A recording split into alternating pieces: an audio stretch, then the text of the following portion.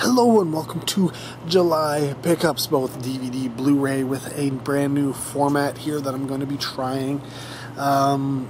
Essentially, you'll see I got two stacks, DVDs, Blu-rays, and I'm just going to go through them that way.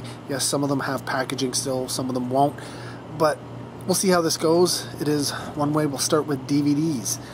So obviously I could have bought some of these DVDs with these Blu-rays and such, but you know, whatever.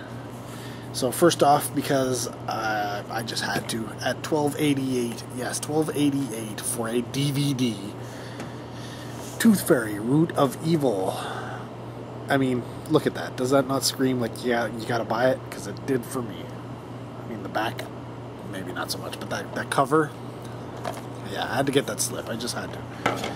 Again, for $12.88, I couldn't remember if I had picked this up yet or not, but I grabbed it, Dark Water. I think these are, yes, these are both ITN releases, so whatever. And then finally, this was 35 bucks from Walmart. Hey Arnold, the complete collection. This includes the movies as well, so it's a complete TV series, 2 movies, and a whole bunch of bonus content, and it was only 35 bucks, and I mean, it's a huge pack. It's well worth the money. I had to get it as soon as I saw it, grabbed it. Onto the Blu-rays, First up, this was $15. It's called Inheritance. Some Secrets Can't Be Buried. I don't know, looks like a low-budget little thing, but I figured, you know what? I'm going to grab it all the same. And this sucker was $44. This is $44, but this is anime, and I've seen... I could stream it and it'd be fine, but this is set 1 of JoJo's Bizarre Adventure. If you know anything about it, comment down below. I don't know anything about this anime, but I hear a lot of stuff about it. So it came out, it was $44. It is a little pricey, but $44 gets me approximately 624 minutes. Yeah, that's like at least 3 movies. So 15 bucks a movie. I'm perfectly cool with that. Now this one I paid a lot for, and I probably shouldn't have, but Blood Quantum, paid $23, which is way over my standard Blu-ray price.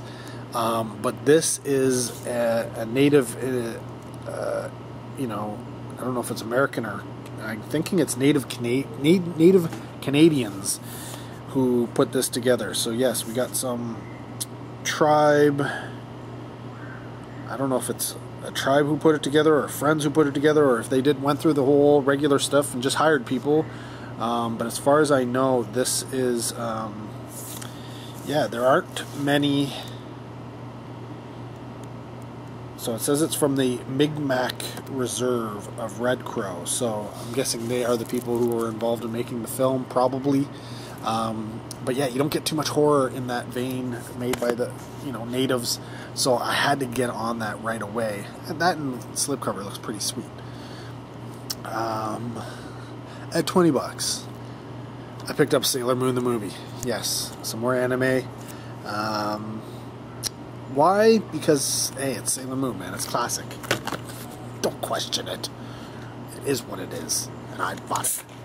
Jeez.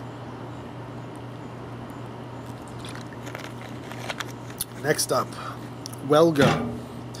Normally my $15 go-tos. I'm almost guaranteed to get awesome movies for a great price. Fortunately, they seem to be at the $18, $19 price point now. And you'd hope maybe $1 increase would be okay. $1.50, but nah. I still had to jump on it. Enter the Fat Dragon. Donnie Yen. Yeah, I'm guessing this is kind of a spoof on, I don't know if it's martial arts films in general, or Bruce Lee, or what, but yeah, I'm not even going to justify that, buying that. I'm not. Next up are the 4 titles from the, I guess, the June horror pack. First off, Insidious. This is all backwards. I wonder why this is looking right. Why is this spine's all the wrong way. Then the Priest Legion double pack. The limited edition of Cruel Will. And the Belko Experiment. If you want to know more about what our thoughts about that particular horror pack, go check it out. It is called the June 2020, or Horror Pack June 2020. The video is, there's a whole playlist of horror pack stuff. Get on it. Next are a couple of things that I picked up from a Dollarama. Don't get too much stuff from Dollarama these days. They don't seem to restock their movies very much. The only time they tend to get anything in is Halloween sometimes and Christmas. And then when those holidays finish and they pack away all that stuff, sometimes they get rolled into their little movie music section and video game section, but more often than not most of them, like, they're trying to get rid of it almost, it seems. But whatever, every now and then you pop into one and you find stuff. So I got for $3 Outpost Rise of the Spetsnaz. I'm pretty sure I have it already, but for $3, whatever, grab another one. This one I don't think I have. I don't think I've even seen the first one, but it's Fubar 2. It's not really my thing, but whatever. It is what it is. The next up was a purchase. This was from somebody on online, Canadian. New Blood Entertainment presents Horrorathon Volume 1. Now this is a whole bunch of, it's a first installment of a series of short films. Now this is Burn on Demand. You can see on the back here, it's not cut the best, but there's all the films that are on it. So yeah, I love checking out short films, so grab that. Now oddly enough, there's a bunch of butcher shop things that were included with this, so I don't know. And it does have a UPC on the package, so I don't know what, but oh, it is. It was sent by Carlos Enriquez from the butcher shop. There you go. That's who put it together. And then the July horror pack is right here, which included Insidious Chapter 3. So I don't know why they didn't go to Chapter 2.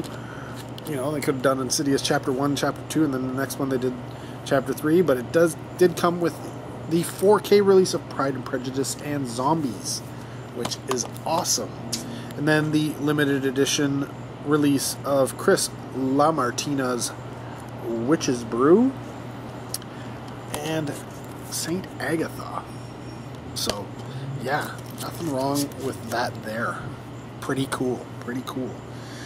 Next up, I think this was at Walmart. I'm pretty sure it was at Walmart. Was it at Walmart? I think it was Walmart. For $15. I haven't seen it yet. Figured I'd pick up Venom because it had the slipcover. Why not? I don't know if this was released in 3D in theaters or if it was even released in 3D on disc, but whatever. It is what it is. Now I picked this sucker up here. This was a little pricey, but it is a HBO series, and by reading it, I was like, yes, this is definitely something that I should get. I didn't even know it was being produced or anything like that, but this is based off of the best-selling Stephen King novel. It's The Outsider. Yes, it's a series, HBO series, and it's right up Leslie's alley, so I had to grab it. Of course, it came in DVD or Blu-ray. The Blu-ray was only like $3 or $4 more than the DVD, so yeah, no brainer. Why wouldn't you just go with the Blu-ray, right? Now, again from Wellgo, not at the $15 price point, but had to get it. Honestly, I saw this come up on the Wellgo, I think it was Wellgo's Facebook page or something like that, and I was like, saw the ad, and I was like, I haven't seen that yet. Maybe is it coming out this week or not? And then of course I go to Walmart, and there it is. So Gundala. I think this is like a superhero, an Asian martial arts superhero type thing. It's based off of a comic book. Based off of the classic comic book Gundala. I don't know Gundala.